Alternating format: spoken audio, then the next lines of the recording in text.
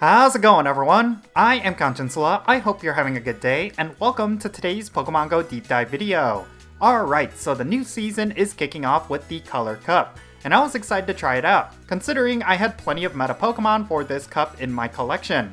I didn't do too much research on what the best team would be, but I slapped together the top 3 Pokemon in the Color Cup meta to see how they would do together. Well, as it turns out, they are meta for a reason. I'm going to be explaining what this team is and how it plays in this video, so let's roll the intro and get right into it.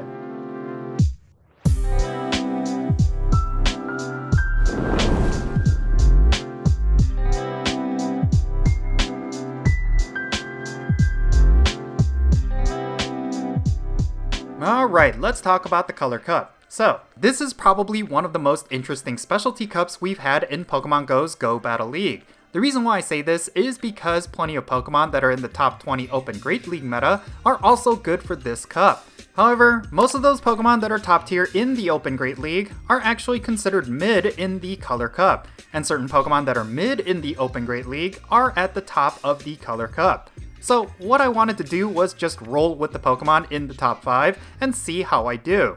Well, I have to tell you, this team is insanely good. First, let's talk about the lead Pokemon for this team, Toxapex. Believe it or not, this Pokemon is the #1 Color Cup Pokemon, and for good reason. It has the unique type combination of poison and water. It has a few weaknesses that you will want to watch out for, including electric type, ground type, and psychic type attacks, but it will be resistant to bug type, fairy type, fighting type, fire type, ice type, poison type, steel type, and water type attacks. The amount of resistances are insane. Not only is this one of the bulkiest Pokemon in the Color Cup, it is also really hard to take down with super effective attacks. Now speaking of bulk, Toxapex has one of the highest defense stats in the game. It has a base attack stat of 114, a base defense stat of 273, and a base stamina stat of 137. This Pokemon is an absolute tank. It will not have a lot of health compared to others, but it has an insane amount of defense that will rival pretty much any bulky Pokemon. Toxapex is not just a great tank, but it does have some offensive capabilities as well, thanks to a decent moveset. It has the fast attacks Poison Jab and Bite, and the charge attacks Gunk Shot, Sludge Wave, and Brine. Now out of all of these moves, Poison Jab, Sludge Wave, and Brine are going to be the ideal setup. Toxapex with these moves has a ton of offensive pressure, especially against the plethora of grass types in the Color Cup. If your opponent is running Tropius, Abomasnow, Trevenant, or Shiftry, Toxapex will deal with them handedly.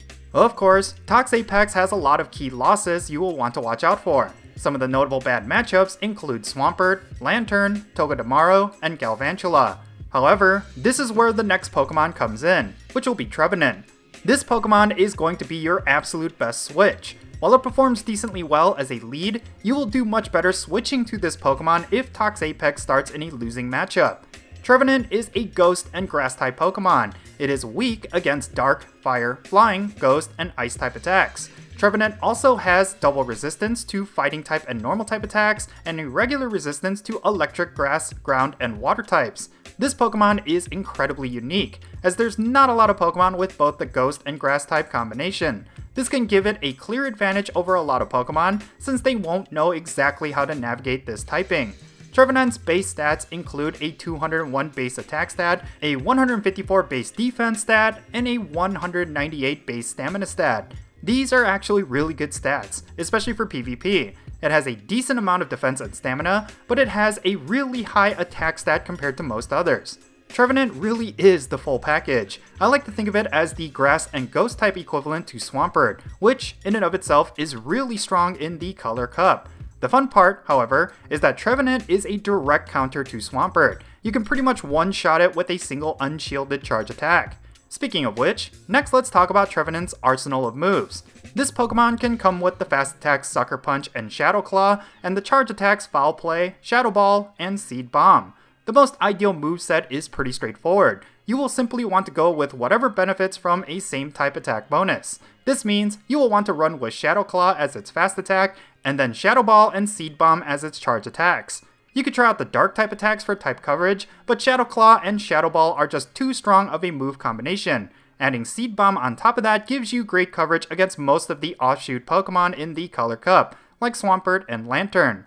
Now, similar to Pokemon like Swampert, you will want as close as you can to the rank 1 IVs. This is because Trevenant can still be squishy compared to most of the Pokemon you may commonly come across. Even though its higher offensive capabilities makes up for the lack of bulk, you will still want to help your Trevenant stay longer in battle with those ideal IVs. Remember, Trevenant's role on this team is to be the switch. You will want to immediately go to it if you start off on a losing matchup with Toxapex. That way, you can get a head start on building energy for when your opponent inevitably switches themselves. But since Trevenant has very few counters in the Color Cup, you might just screw over your opponent outright. Finally, let's talk about the closer for this team. Now, I tried a variety of different Pokemon in this position. The one that I landed on was none other than Tropius. This Pokemon is a grass and flying type Pokemon, with a lot of move spamming abilities and a lot of bulk. For this team in particular, it serves as your closer, as its moveset is perfect for finishing off opponents after they burn through both of their shields. Tropius has a base attack stat of 136, a base defense stat of 163, and a base stamina stat of 223. In terms of the Great League, these are some excellent stats. Tropius has just enough attack damage to nuke down certain Pokemon, while also enough defensive stats to survive against some of the hardest hitting Pokemon. Speaking of which, it is resistant to fighting type and water type attacks, a double resistance to grass type attacks, and a whopping triple resistance to ground type attacks. Unfortunately, Tropius does have more weaknesses than resistances. It is weak against fire types, flying types, poison types, rock types, and a double weakness to ice types. But since you will come across very few ice types in the Color Cup, you might be okay. Tropius comes with a pretty simple and straightforward moveset. It has Air Slash and Razor Leaf as its fast attacks, and Leaf Blade, Aerial Ace, and Stomp as its charge attacks. So what moves should you go with? Air Slash generates a ton of energy and deals more damage than Razor Leaf, so you should obviously go with that. And Leaf Blade and Aerial Ace both benefit from a same type attack bonus, whereas Stomp does not, so just go with those.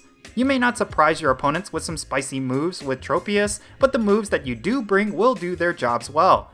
Remember, this Pokemon's job is to close out the match. You will want to just nuke down your opponent's remaining Pokemon with Aerial Ace or Leaf Blade. Since Tropius is hard to counter in this meta, you will likely have an easy time dealing with your opponent.